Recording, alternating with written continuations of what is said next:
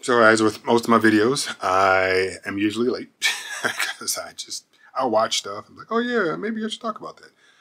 And then I just won't. I'll maybe keep a video in my watch later, or I'll keep an article in a tab in my web browser. And at some point I'll say, oh yeah, I need to go back and talk about that.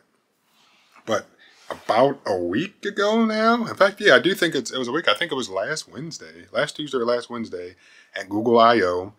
What did Google announce? I mean, they did a bunch of stuff with generative AI, which I get it. And honestly, I fell asleep during most of it because I don't really have much interest in it. I understand what's going on and I can see why it's important. It can also be kind of dangerous.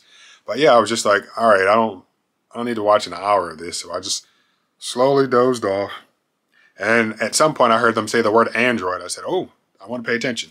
It got me because they were still talking about AI for Android, but then they said, okay, now let's talk about some hardware. What did they announce?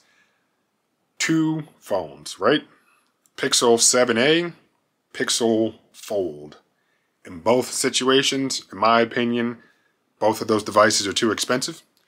Pixel 7a starts at $500, and you look at what it is, and yeah, if you care, go to Google's website, or I always use GSM Arena to compare phones. But yeah, look at that, and then look at the actual Pixel 7. Yes, the Pixel 7 is at this point 6 months older, but some would consider it a better phone. And even though the starting price of that is $100 more, it is frequently on sale. Also, because it's 6 months older, if you're in the market or willing to buy a used phone, without a doubt, you'll be able to find a used Pixel 7. So I wouldn't buy a Pixel 7a unless I needed to. I mean, I guess if somebody gave it to me, I'd maybe use it. But yeah, I between the 7 and the 7a, I'm not one to talk about, oh, glass backs and all this. The Pixel 7a is a little smaller, so if that's what you want, yeah, maybe that will be the reason that you would get it. I purchased a 6a for my dad, so he's using that. My mom has a Pixel 7. He was looking at the Pixel 7a, and then he was just like, yeah, I don't really see there many differences or many reasons to upgrade. So I buy their phones for them. So if he's not interested in it and I'm not interested in it, then it's not going to get purchased. So that's that.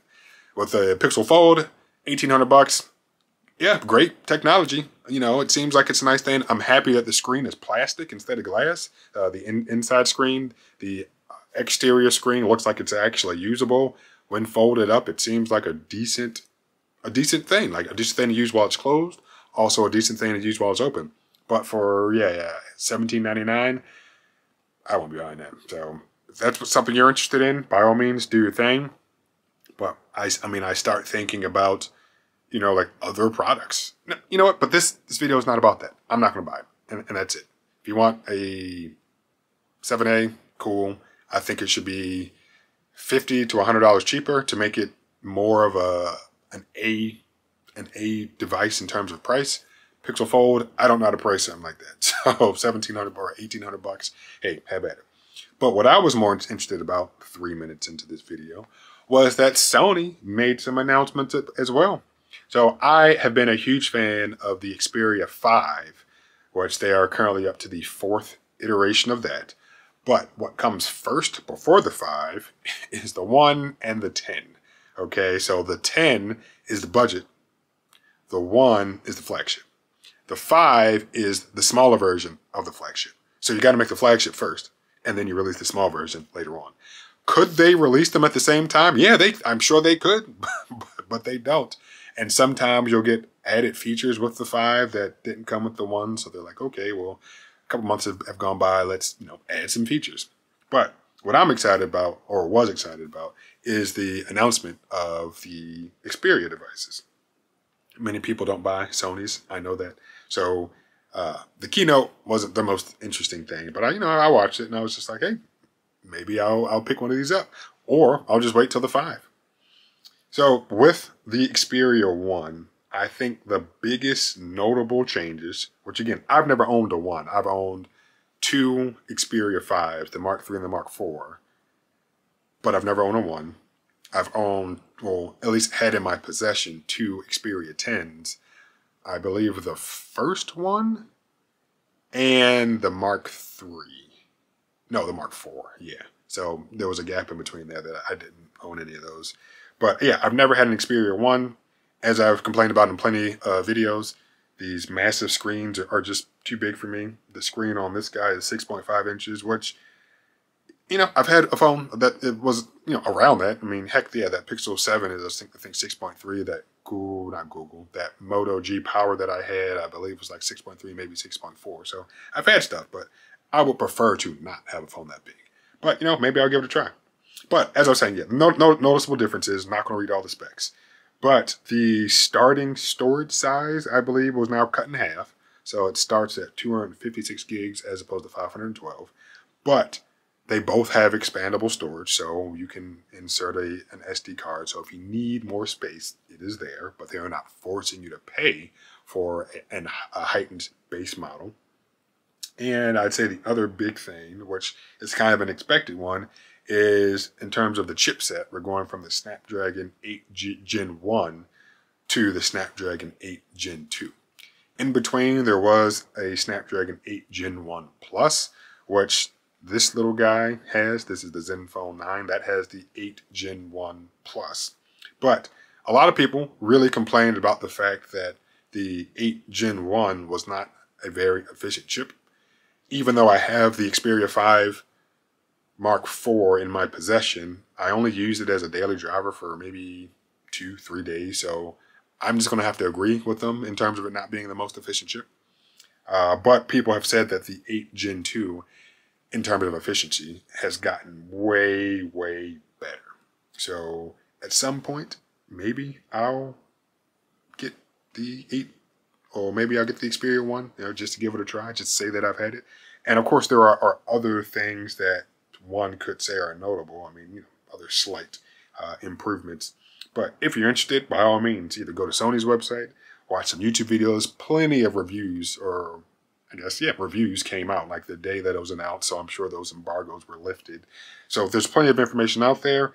I am a huge fan of their products. The only reason I don't use that as my main phone, the Xperia 5 Mark IV, is because the Zenfone exists. Something about this just keeps my attention. But I might get one of these in the future, the Xperia 1s, just to see, hey, is it worth actually using? So that's that. But the other thing that I mentioned, which in my opinion might even be a little more exciting, is the fact that Sony released, well, I'll say announced, the Sony Xperia 10 Mark V, which again is the budget one, the one that you might be able to pick up for like $250. $350, buying used, you can save a lot of money. We can all agree upon that. But I did at one point briefly, very briefly, I mean for like a day or two, have a Sony Xperia 10 Mark IV in my possession. I purchased it hoping that the experience would be okay. And it wasn't. It was slow. And I said, I just can't do this. I mean, even though it was relatively inexpensive, I was just like, no, can't do this. So I ended up returning it. And from looking at it, and before it was officially announced or released, people quickly pointed out the fact that the chipset for the Xperia 10 Mark IV and the Xperia 10 Mark V are exactly the same, using the Qualcomm Snapdragon 695 5G. So both of them are using the same chip. In my mind, that means the performance is probably going to be almost identical. In terms of the GPU, also the same.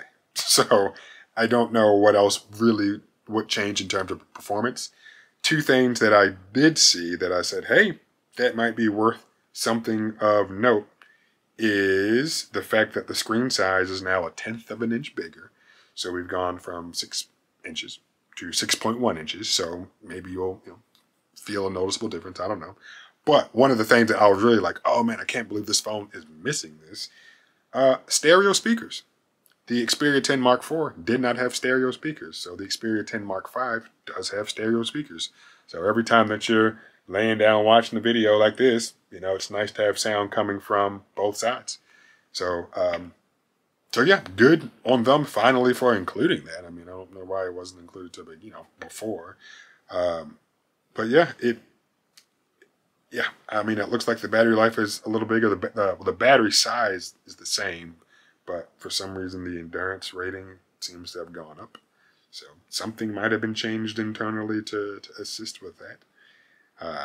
But yeah, I think this might be a phone that I'm not even going to waste my time being curious about. I am a fan of plastic phones, and this phone is plastic. But do I think I'm actually going to buy it? Probably not. As I mentioned before, I might give the Xperia 1 Mark V a try, or I might wait for the Xperia 5 Mark V to be announced and released. And then, of course, it costs too much, then wait around on eBay for a little bit, and then see that it's, the prices come down a bit. So I might give that one a try. But I think that's pretty much it. Yeah, stereo speakers, slightly bigger screen, and Xperia 1, lower base storage. Cool. At least in this country, I believe. And yeah, the Snapdragon 8 Gen 2 as opposed to the Snapdragon 8 Gen 1. So yes, I'm happy that Google is still releasing Pixels. I'm happy that we don't live in an Apple and Samsung only world. So thank you for that. But I'm just as, if not more happy that Sony is still releasing phones. I know they do not sell a lot of them, but there is kind of like a cult following, I feel. And for those people, thanks. And I wish Sony did do some advertising because the phones are good. They really are. And the fact that they're just like, well, we make money doing other stuff. I'm like, yeah, I get it. But you could, really show other people the work that you're doing. Like, I get it. You have plenty of money coming in doing other stuff. In fact, the Pixel wasn't really that much of a thing because Google had money coming in through search, and Android, like they had a bunch of money through other means.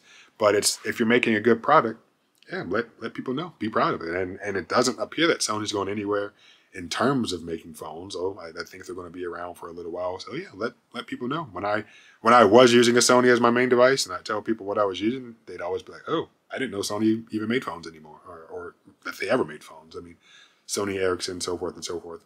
But yeah, so I think I've attempted to summarize this video several times now, but good on Google for releasing the Pixel 7a. I think it's a little too expensive. Good on Google for releasing the Pixel Fold.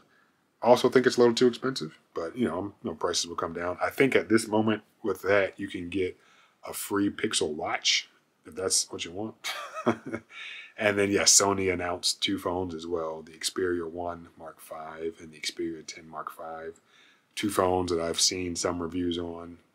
I might give the Xperia 1 Mark V a try. But again, screen size is important to me, and coming in at 6.5 inches is a bit much. So yeah, that's that. All right.